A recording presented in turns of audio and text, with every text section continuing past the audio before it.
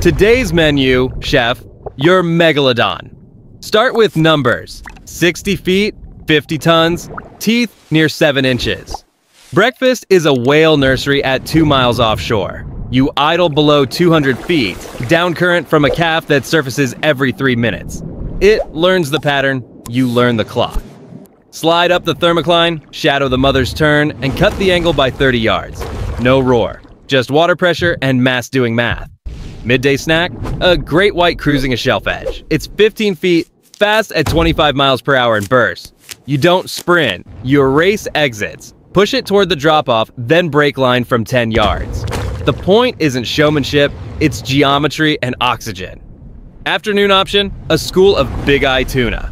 Each runs 100 pounds on a good day. You bank once, split the pack, and collect stragglers over 15 minutes. Silence tastes like efficiency. Horror tastes like inevitability. Evening special, a tired baleen calf straying 50 yards from mom. You pace beneath at 12 miles per hour, then rise on the blind side. The sea doesn't warn. Balance vanishes first, the ocean holds still, your shadow doesn't. Stand-up truth, today isn't about rage. It's about a plan that never hurries and rarely fails. Which entree would you pick, calf or great white?